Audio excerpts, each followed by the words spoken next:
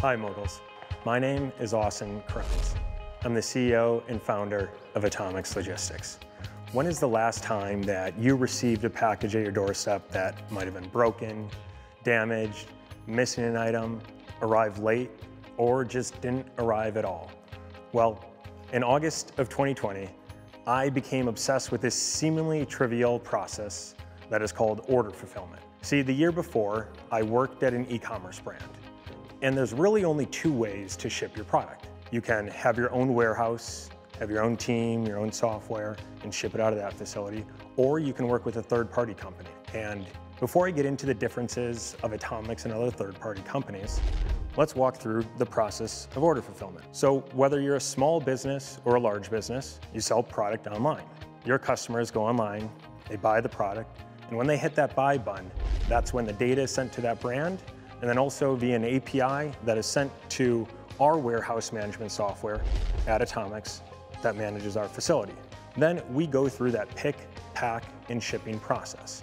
In that process, we enable our brands to fully customize what they want their unboxing experience to be. And then ultimately, the carrier will deliver that package to your doorstep. The value to the business is they don't have to manage the logistics component. They can focus on other revenue generating and core business units. The problem before Atomix was there's really two types of third-party companies. On one hand, you have your mom and pop third-party companies that tend to have great customer care and more one-on-one support, but they tend to lack modern-day technology. On the other end of the market, you have these venture capital, high-growth technology startups that have thousands of customers, have great innovative software, but tend to lack that customer care, that one-on-one relationship.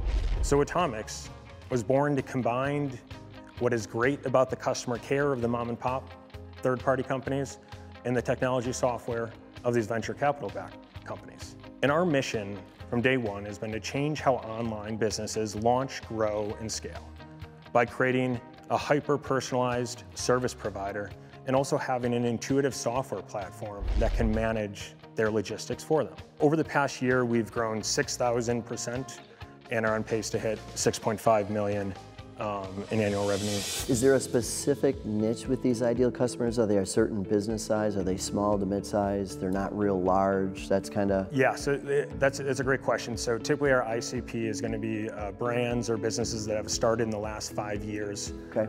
They're going to have 2 to 20 employees on their team. The consumer good that they're selling is typically smaller than a basketball. The average weight of a shipment going out our doors is around 2 pounds. So think smaller consumer goods.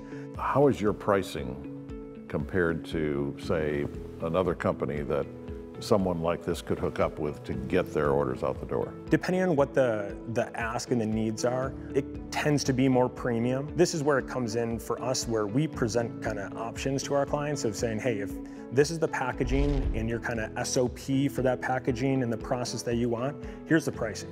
Here's another approach that you could do of either, hey, here's another packaging manufacturer that we think can streamline that process more, so then it's almost cheaper with us to go through that process. First of all, 6.5 million in revenue is quite impressive. How many employees do you have right now? So we have 43 members on our team. 37 are full-time, 6 are part-time. What 1 or 2 things do you think you've done different than others that have made you successful? I think it comes down to the customer experience that our customers have with us. When I first started this company, my first team members were my mom and grandma, but I was the one that was on Slack. I was talking to them whether it was 6 a.m. or 8 p.m. and I would do whatever they needed. So if, hey, you needed a 20 by 20 by 2 box, well, I'll go source that. And that's what a lot of these larger companies wouldn't do. It's like, oh, you're shipping 100 items this month? Like, I'm not gonna spend all this effort on it. It was like, oh, perfect. That's how I kind of won our first 10, first 20, first 30.